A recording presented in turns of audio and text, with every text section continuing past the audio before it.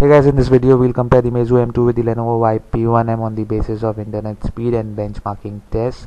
So as you can see, both the devices are connected to the same Wi-Fi network and both these devices run Android 5.1 Lollipop. So let's start off with the internet speed test first.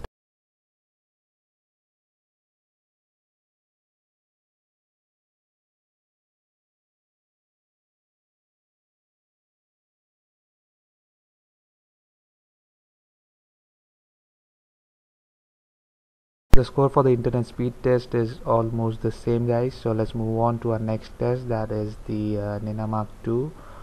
So let's begin the test at the exact same time here, so that we can also know which device completes the test first. So this is the Nawab 2 and both devices completed the test at the exact same time. The score for the meizu M2 is 54.5 FPS and that for the Lenovo p1m is 50.2 FPS. So in this test the meizu is the clear winner. So let's move on to our next test, that is the AnTuTu benchmarking test, and let's clear all the apps and begin the test at the exact same time.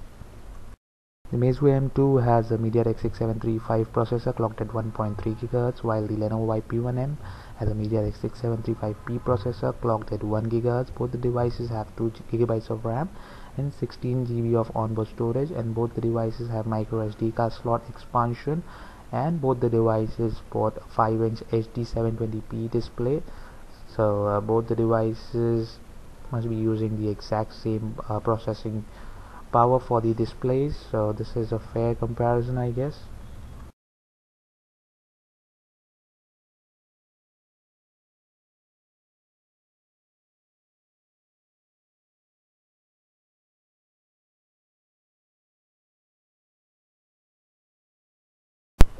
So the meizu M2 here is the first to finish off the AnTuTu test. So the AnTuTu score for the meizu M2 is 31,224, and these are all the other scores. You can pause and check them, and the ranking is 15th.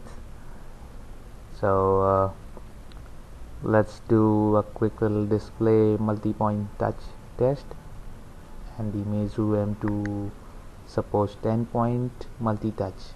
So the Lenovo has finished its test and the score is 23,555 for AnTuTu benchmark and all the other scores, and the ranking is 15th again.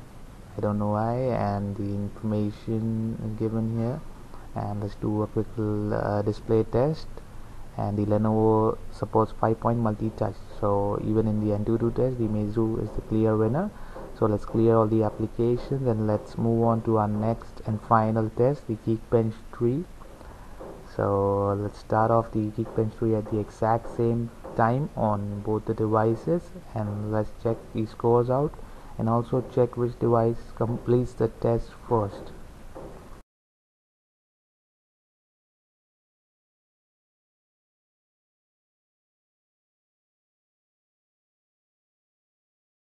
So the meizu is the first to finish off the Geekbench 3 test, and the scores for single core is 616, and while that for multi-core is 1667.